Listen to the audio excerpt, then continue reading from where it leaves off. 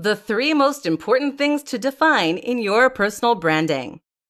When developing a personal brand, there are so many things to consider. Not all of these things are created equal, however. Often, the different elements of branding strategies supplement each other, and should one area be lacking, it will have a negative impact on the whole brand and its resulting level of success. Once the following 3 foundational aspects are clear, the rest of your personal branding will fit together nicely. This presentation will outline the 3 most important things that need to be crystal clear in order for your personal branding to be strong and successful. 1. First, you need to define your target audience. When asked who your target audience is, your response should not be, "Oh, we're not being too specific." It is applicable to as many people as possible.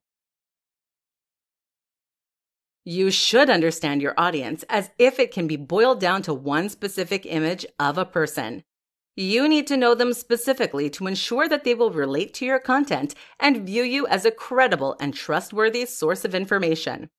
In order to attract your audience, you must not be afraid to turn other people away.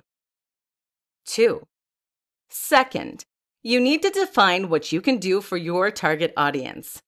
Now that you know who your target demographic is, you need to narrow down what you're going to do for them. You need to understand them entirely and know how to target your content precisely to their needs, wants, and desires. You can have the best branding, but if it does not appeal to your audience, what's the point?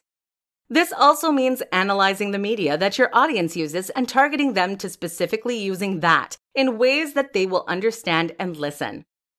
Put your branding in front of your audience in such a way that they cannot resist engaging with you. 3. Have a clear message. You need to be clear about what your personal branding is and what it stands for. What is the overall message you want to convey, and why should your audience care about it? To help with this, refine and narrow down a simple version of your overall brand message to 25 words or less. What's more, do not sugarcoat it. What people want most in the world is to be told the truth. Now that you have your target audience, your goals, and your message, keep it in your mind. It can help to write them down somewhere as a constant visual of what you want to achieve. Once you have the 3 foundations to your personal branding, you can progress with the rest of your branding strategy. But like with the house, the whole thing will collapse if the foundation is done wrong. These pillars are imperative to the success of all personal brands and should be revisited often. Firstly, simply to remind you why you're doing what you're doing, and secondly, to make sure your content aligns with it.